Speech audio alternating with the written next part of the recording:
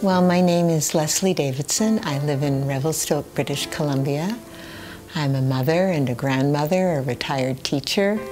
I have always been a writer ever since I was a little girl, but I haven't always been a published author. That began when I was 65, actually, almost on the very day of my 65th birthday. My first book for children, In the Red Canoe, was published by Orca. Since then, it has come out in paperback and also in a wonderful French language translation.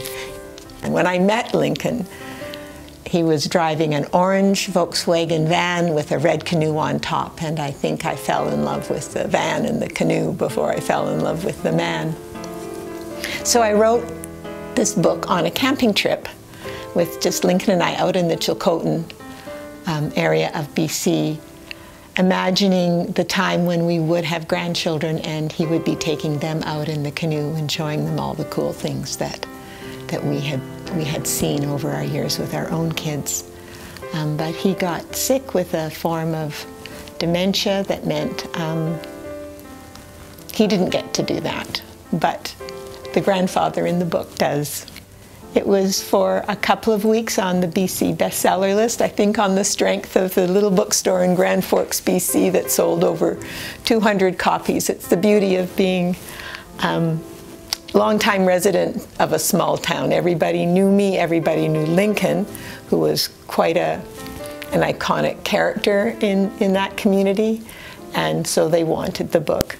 Orca has really good editors and very kind people that make it comfortable to take risks and to try things, and very grateful. One thing I didn't realize when I first started submitting was that authors have nothing to do with the choice of illustrators. So that was a little scary with the first book to I had very clear pictures in my head of what this book should look like, and to know that I had no say in that. I was really concerned, but oh my goodness, when I saw those illustrations, I was absolutely blown away, far better than anything I could ever imagined. And I can say exactly the same thing for The Sun is a Shine. Slavka's pictures are so beautiful.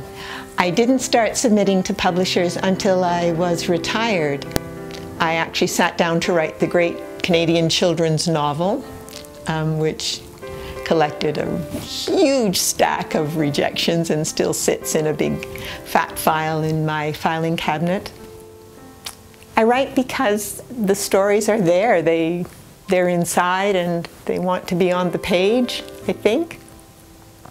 And I want to honor them and do the best job for the people that inhabit my imagination. Oh, I love it when I get feedback from kids. It was lovely when pre-COVID days when I was in classrooms and reading my book to kids, and just reading any book to children that touches them or to which they respond is a delight. It was on a rugged day in a classroom, full moon and pre-Halloween, pull out a couple of good books and watch the magic happen. And if my books can do that, then I would be so proud. Take the risk. Failure is a beautiful thing. We learn from our failures. We get benefit from rejection. It forces us into self-examination and toughens us up a little bit in ways that are tough but not hardening, I think, if that makes sense. Be open to the possibilities and gracious with the success and brave through the failures, and just keep doing what you are called to do.